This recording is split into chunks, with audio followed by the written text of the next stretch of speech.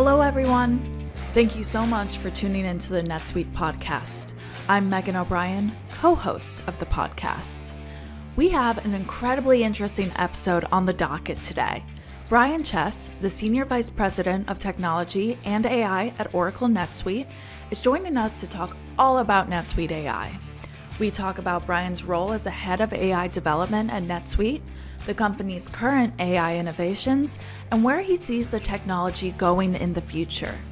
With that, let's jump right in because you're not going to want to miss out on this episode.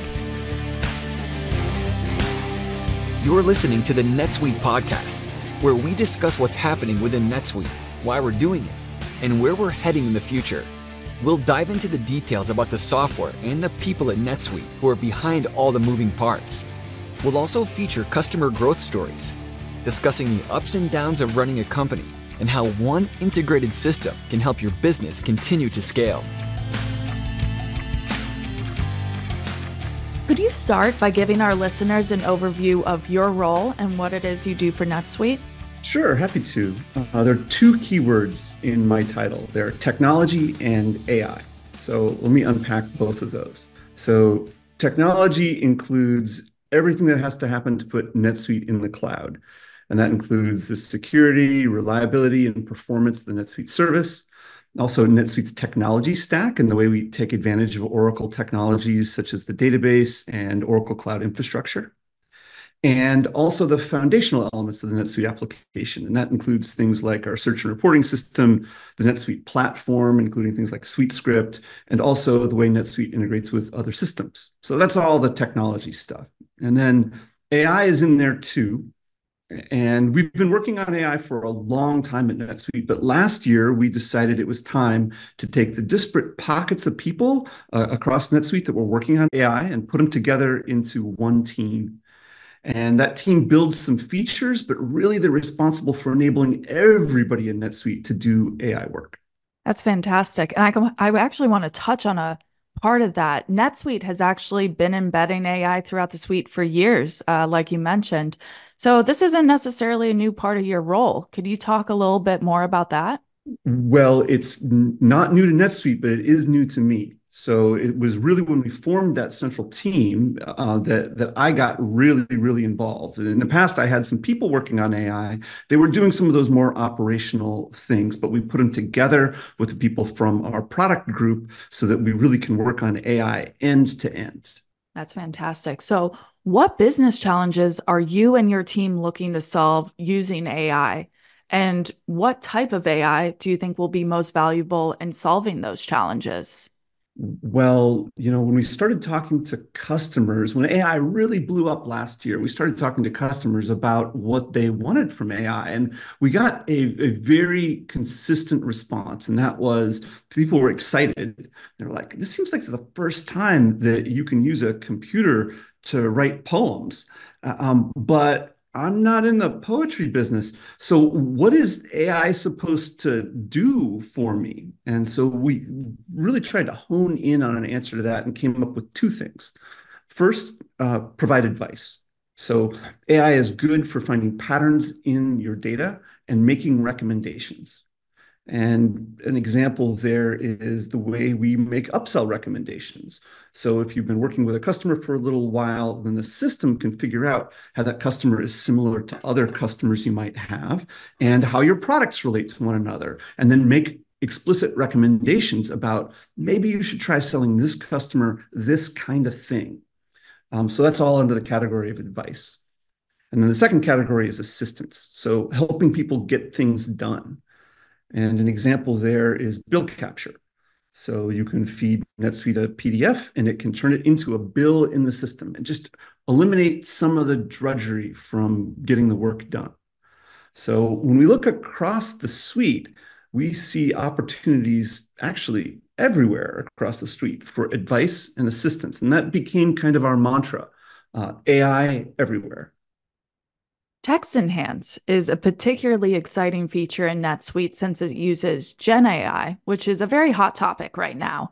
Could you talk a little bit about that capability and really how it came to fruition?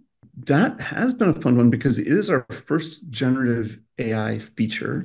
And so we're embedding an LLM in certain spots in the suite, primarily in the name of assistance. So it's a productivity tool. It's about being able to fix typos or to expand text or to bring data together from different parts of the suite into one textual description. It's the fastest we've ever shipped an AI feature. And that really is about Oracle's partnerships with Cohere and with NVIDIA. We use the Oracle Generative AI service, so it made it really easy for us to consume the LLMs and get them into the suite. And I think we shipped Text Enhance in about 6 months.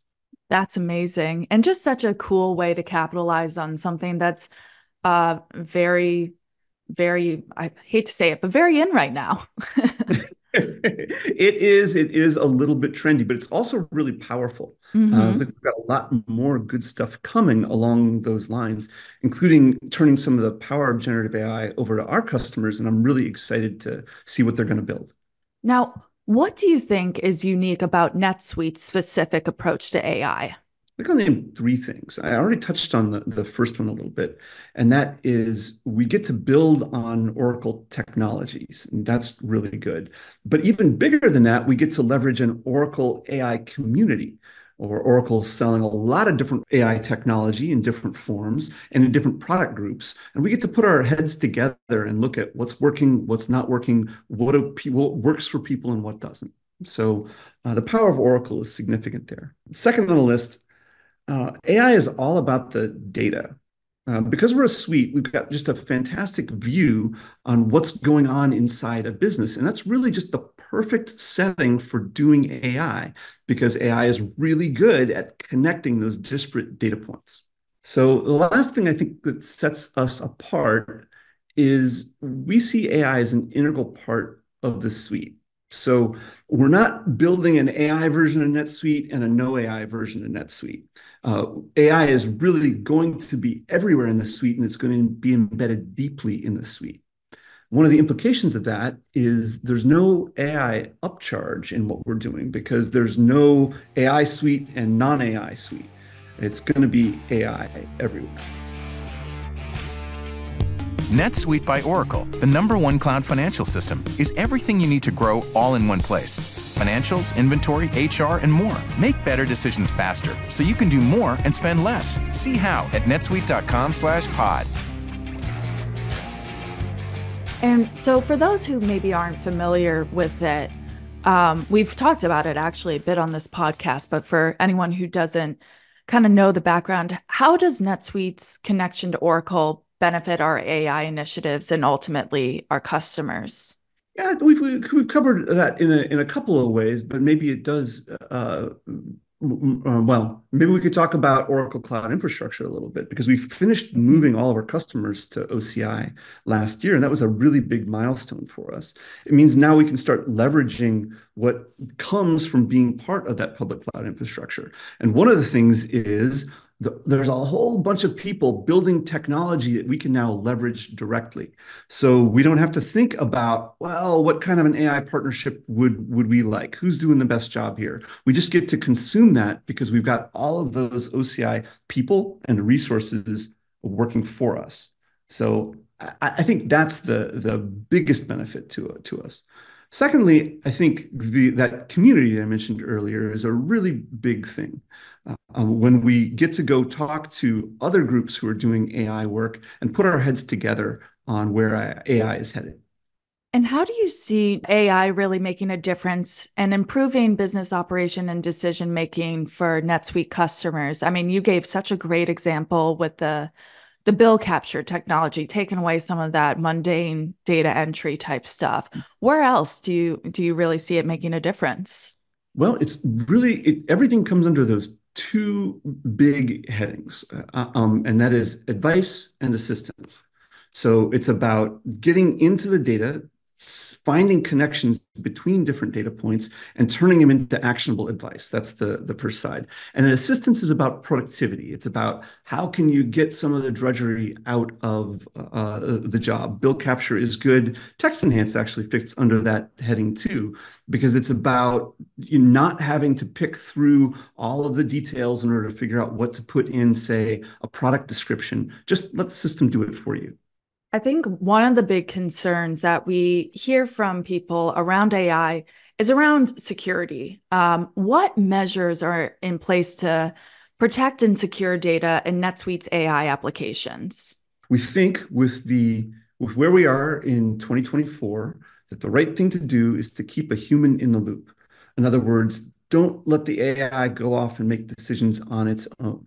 It can come up with ideas and suggestions and recommendations, but eventually it's a person who clicks submit and says, yes, this is what I want.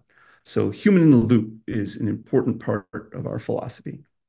Big picture, what are the biggest challenges in developing AI solutions, and how does your team overcome them? I'd say fundamentally, the biggest challenge with AI right now is that the landscape is changing very, very quickly. So things that weren't practical 6 months ago are working just fine now. And there's a brand new frontier of things that we think are coming. The regulatory landscape is changing quickly too. So people are beginning to use AI and think about what they want and what they don't want out of it. Our solution for all of this changing landscape is to engage early and often with our customers. So we're doing a lot of beta releases to early adopters. We're talking to people about what's working for them and what's not. And we're trying to be part of that AI community.